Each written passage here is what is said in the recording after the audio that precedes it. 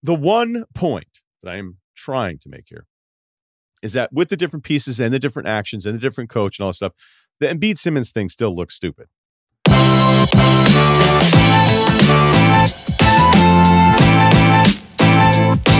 Right.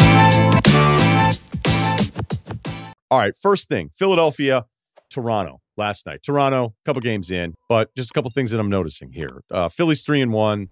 Their loss, that Cavs loss where Embiid sat. By the way, how about this number? With Embiid, since he's been with the Sixers won 61% of their games. Without him, they've won only 40% of their games. But when I wrote that note down from the broadcast, I thought, wait, are they including all the games when he didn't play, like the first 2 years? Is that what's going to happen here? Because that might be a little misleading because those teams weren't really good and they were trying to tank anyway. So I don't know, whatever, do whatever you want with that number. Maybe you don't make a shirt out of it, but it exists. So there you go. So Philly wins this one again against a Toronto team that defensively is not getting it done.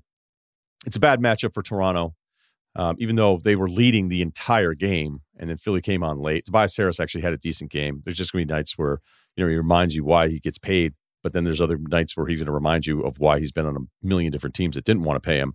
But there's one specific thing from this game that I want to point out. And that is, even with the new pieces, the Danny Green, Seth Curry, trying to figure out this Ben Simmons deal, Dwight Howard, which I loved seeing him get a couple post touches that didn't work out. And I'm like, wait, is Dwight going to be a little more Dwight in Philly than he was in LA because there's not an older LeBron to be like, hey, we're just not going to do that here. All right. Because Dwight was really good for the Lakers. It wasn't an issue. He caught his lobs. He worked at times. But I could see a version of him in Philly where it's like, like a few more touches. And be like, hey, Dwight, that's why your whole career went into a weird jazz odyssey in the first place, because you wanted to actually be a closing player, getting all these closing possessions in the post, and you're not that good at it. So the one point that I am trying to make here is that with the different pieces and the different actions and the different coach and all that stuff, the Embiid Simmons thing still looks stupid. It just does. And you can see what they're doing. Like, I was tracking the plays last night.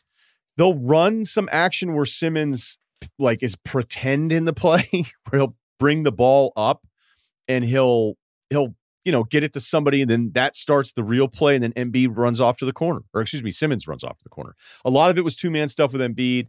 I saw this in the Washington game where it was some two-man stuff with Shake Milton, some two-man stuff with Seth Curry.